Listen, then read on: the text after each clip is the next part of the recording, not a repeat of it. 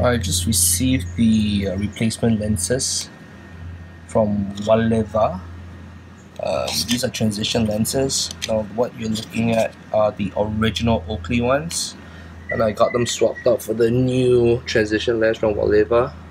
The odd thing is that when it arrived, it was already tinted. It's supposed to transition to a much darker tint under the sunlight. So while the Oakley lens are still transitioning, you can actually see that it's showing signs of peel. And this is how I look in it with the new transition lens from Waleva. That's right. What's up, people? Bringing you another update just before the sun sets in sunny Singapore, and it's the Dualtron Ultra 1 month in. As you can see here, starting from the tail, I've added these two items basically for me to mount rear brake lights. I got these from Carbon Revo in Singapore. I'm not sure whether they do any overseas mail. You could definitely hit them up on Facebook. So again, you can actually mount something on in this manner. So then you've got your brake lights whenever you need them, instead of depending on the onboard rear brake lights or in case it fails. In the event if you decide to remove your grip tape, one accessory that you can purchase from Carbon Revo are these grommets that you install on top of your existing deck. So if you remove your grip tape, these grommets gives you a much better footing. People install it for aesthetics, but I'm installing it purely because if I'm going to remove the grip tape and have like a black stealth kind of a look, you can literally place your weight on the grommets and it will give you a very firm footing.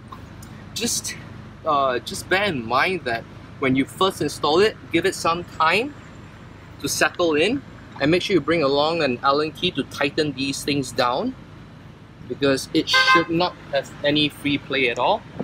So once you have them installed, bring along an additional Allen key and make sure it's all nice and secured.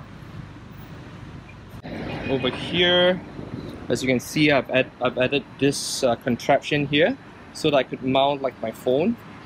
I could have a better view of, like, you know, if you want to mount a GPS unit or if you want to mount your smartphone here, you could actually do so. I like to keep this space over here empty. So this is like kind of like my space. This whole entire area is like my space. So that's the reason why I have this facing outwards, but this is entirely your choice. I think everyone's e-scooter is so-called built a little different. This is the way I prefer mine. I've added a secondary light over here. This is the Phoenix, and I still have my Night Rider. I've mounted it at the bottom. The reason why I have this is because it's got a high beam function to make sure that people see me. So in case the bell doesn't work, or from far away they can't hear my bell, I can use the high beam function. I like this bell, it's got a nice ring to it. And the final addition are actually the light covers over here, again by Carbon Revo, so that, you know, since this particular light is at the bottom, it can prevent splashes, and also it prevents stone chips from hitting the front facing lights.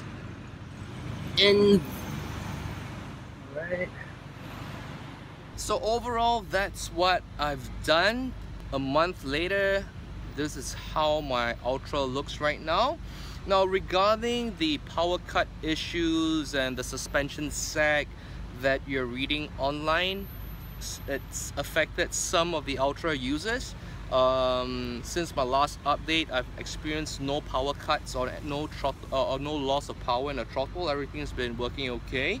But the good thing about Mini Motors in Korea is that they've acknowledged certain problems with the Ultra, two of which is the suspension. They attribute it to the production of the suspension rubbers.